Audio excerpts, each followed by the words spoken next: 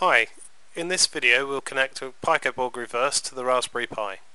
Firstly, take one of the 3-wire cables and connect the white wire to pin 1 of the PicoBorg Reverse.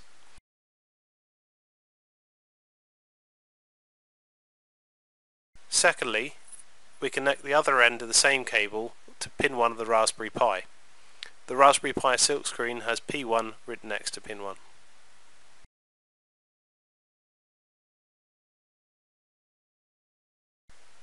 Now we take the second 3-wire cable and connect it to the same header of the PicoBorg Reverse. We'll make it so the 3 colours are next to each other. And do the same on the Raspberry Pi, 3 colours next to each other.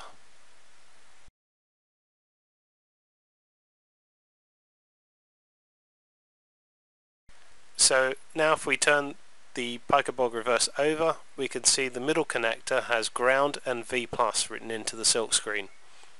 We'll connect our battery source to this.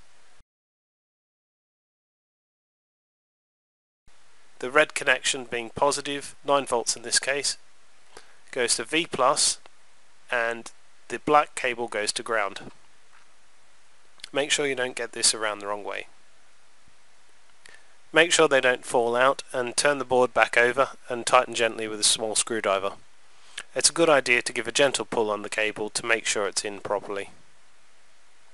Now we'll take one motor and connect it to M1+ and M1-. If you get the motor around the wrong way, it will just turn backwards.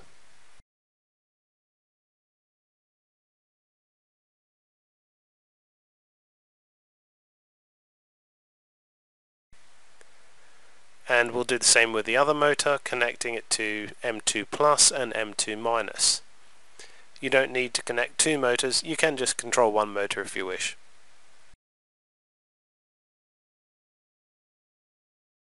Okay, so now that that's all connected, we'll power on the Raspberry Pi. We should see the Raspberry Pi lights flicker on.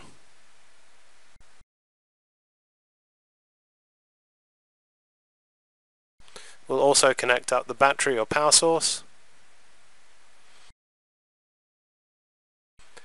Okay, so once the Raspberry Pi has booted, we'll need to install the software. So firstly, log into the Pi. We're going to create a directory. Then we're going to change to that directory. And now we'll issue a wget command to get the software from the PicoBorg website. Make sure you type this in correctly, press enter and it should go off and download the software.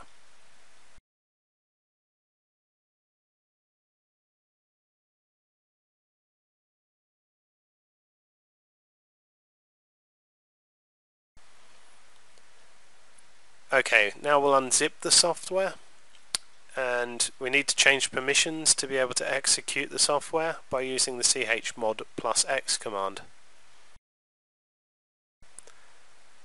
And to finally run the installer script, we'll type /install.sh.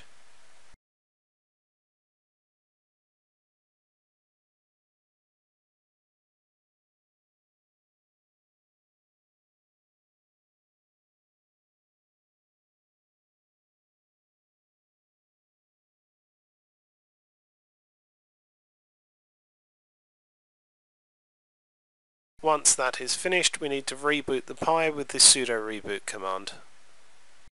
If everything has gone to plan, you should have a PicoBorg logo on the desktop. Okay, so if we double click the icon, a GUI should appear with 2 sliders, and we should have the motors running in accordance with the sliders.